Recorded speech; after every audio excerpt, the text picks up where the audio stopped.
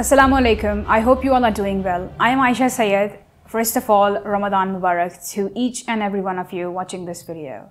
I hope and pray that we all have a beautiful and blessed month ahead.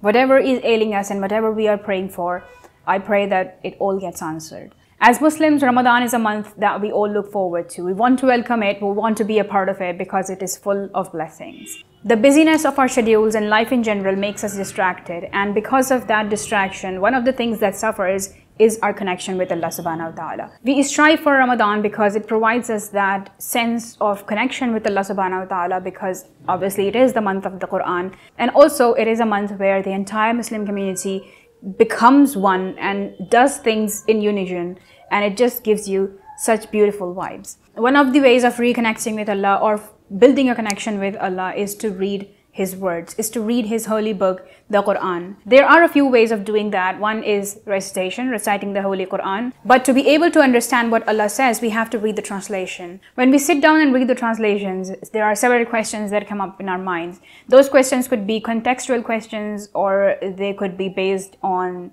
something that we were unable to understand. So we look for other stuff to read. So in today's video, I'm going to be sharing with you Qur'an research in English that you should read this Ramadan. The first book is Way to the Qur'an by Khurram Murad. Khurram Murad is well known for his insight drawn from the classical and modern knowledge. Way to the Qur'an shows the reader how to approach the Qur'an in order to develop a better understanding of it.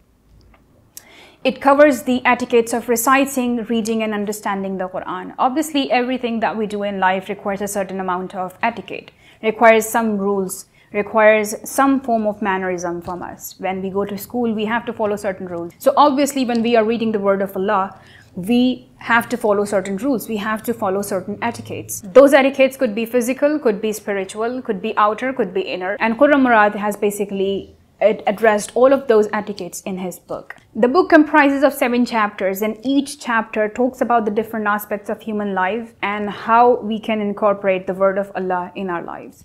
From the journey of life to the rules of reading the Qur'an, and finally how to live our lives according to it. Khurram Murad has covered it all. The book tries to establish a deeper understanding of the book of Allah in our hearts so that we can be better equipped to understand it. The second book is Qur'an, Teachings and Applications by Muhiuddin Ghazi. The book is divided into 30 chapters, and each chapter talks about the surahs of the Qur'an in a sequential manner. The author has explained the teachings of the surahs in a really simple way, and he has put an extreme emphasis in keeping things clear and concise.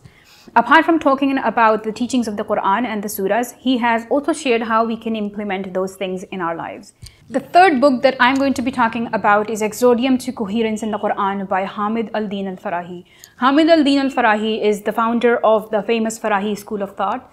Exordium to Coherence in the Qur'an is a translation of Muqaddama Nizam al-Qur'an, and it is translated by Tariq Mahmood Hashmi. It is a really short book comprising of only 85 pages. Hamid al-Farahī challenges the widely held belief that the Holy Qur'an may be understood by considering each surah and each verse separately. He says that the Qur'an is thematically organized, and each surah of the Qur'an is dedicated to a single major idea.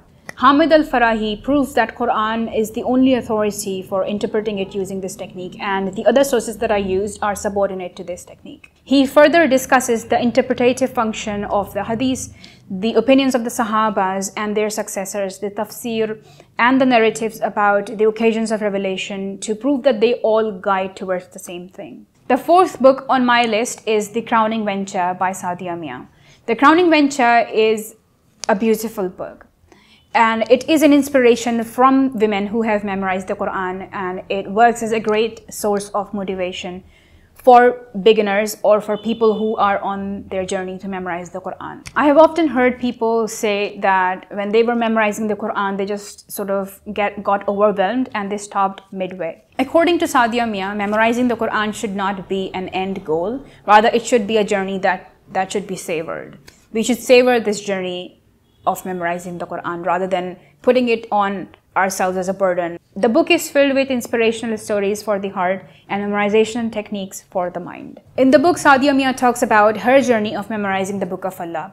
The book also introduces the readers to other women on their memorizing journey. So if you are on this journey of memorizing the book of Allah, then this book might be a great motivator for you. The fifth book that I am going to be talking about is Means of Tafsir, Internal as well as External by Amin Ahsan Islahi. The book shares a detailed understanding of Tafsir and the internal and external sources or aids of understanding the Qur'an. According to Amin Ahsan Islahi, the internal means of understanding the Qur'an are already present in the Qur'an.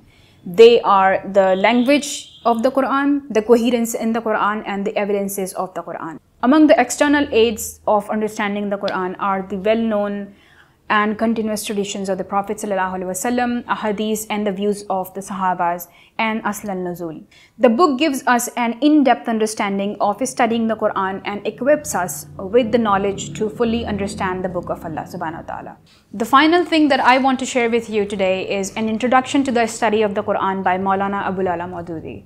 This is a preface to Maulana's famous Tafsir, Tafhim al-Qur'an. It also gives a mechanism for learning the Qur'an. An introduction to the study of the Qur'an is an introduction to the study of the Qur'an, as the name suggests. It is done in order to make the readers have a superficial understanding of the Qur'an. It also answers the questions that arise in the minds of the readers while reading or studying the book of Allah. Questions like what kind of book is Qur'an, what is its subject, what is its true purpose, and many others have been answered in this preface. It reminds the readers of the fundamental claims that the Qur'an makes for itself, and further mentions that whether one believes in the Qur'an or not, one must recognize the fundamental statements made by the Qur'an and also by the man to whom it was revealed, the Prophet Muhammad ﷺ. Another important author is Javed Ahmad Ghamdi, who has written his tafsir by the name Al-Bayan.